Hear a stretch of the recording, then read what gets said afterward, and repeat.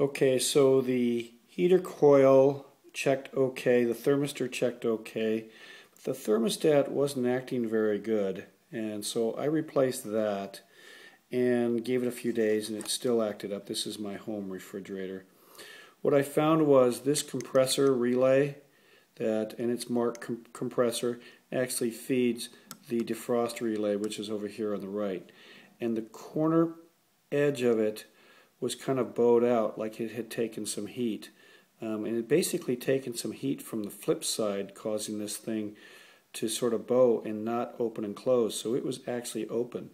So basically I just took a small hacksaw and cut the top edge off and then retested it, because applying 12 volts to this when I took it off, you can see there's a little diagram here. There's 2 points. You apply 12 volts and it rocks between these 2 points.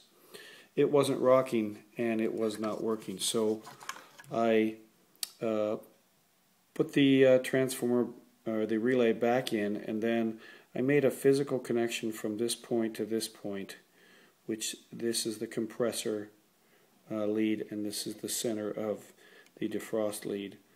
So what happens is the defroster, the compressor turns off and then the defrost comes on, so nothing can happen in between. These boards are really delicate and they're hard to work with because they have a coating on them, and the only way you can really get the coating off is to solder over them.